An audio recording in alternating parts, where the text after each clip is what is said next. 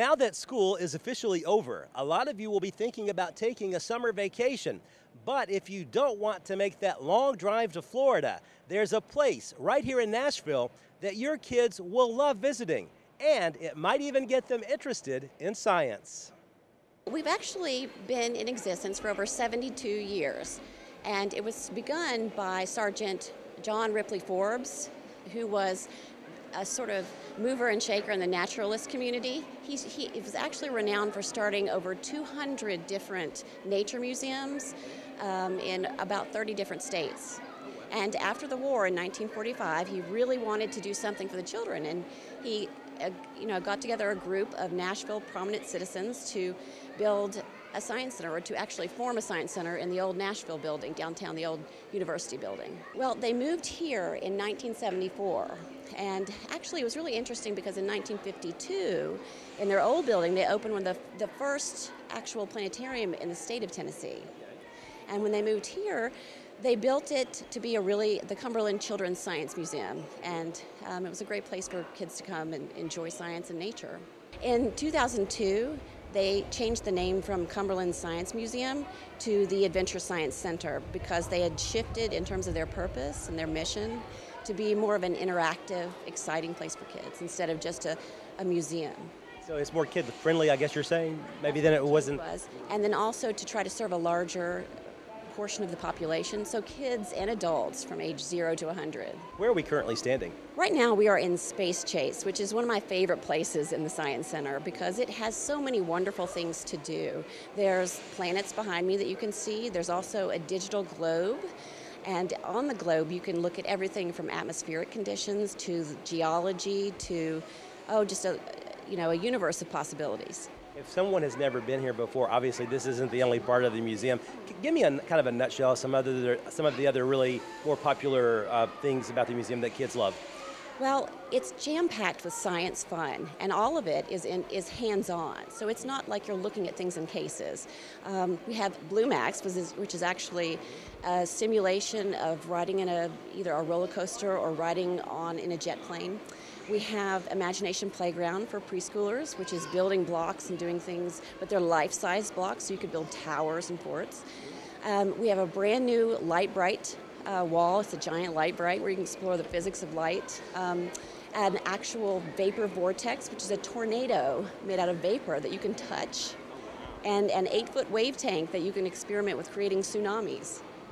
So it sounds like the kids can find things to do here once they get here, I would think. Oh yeah, people get here and they don't want to leave. There's so many things. There's over 170 different hands-on activities. As far as parents are concerned, I mean, why would they want to bring their child here, would you say? They would want to bring this place because this place is the kind of place where you can learn and enjoy things with your child.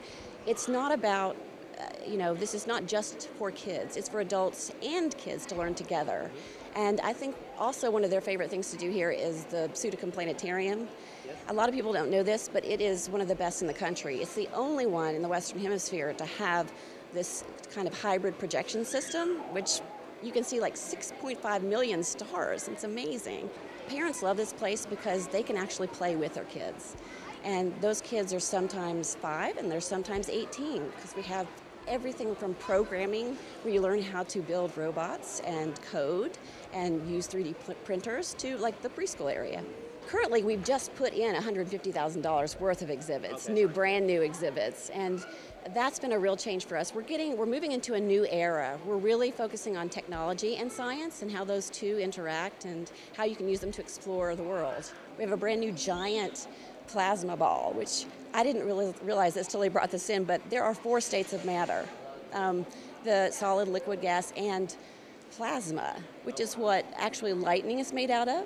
For those more adventurous, you can also climb to the top of the building. When you reach the top of the Adventure Tower, there are some spectacular views of downtown Nashville. For the kids, there's also a chance to see what it feels like to walk on the moon.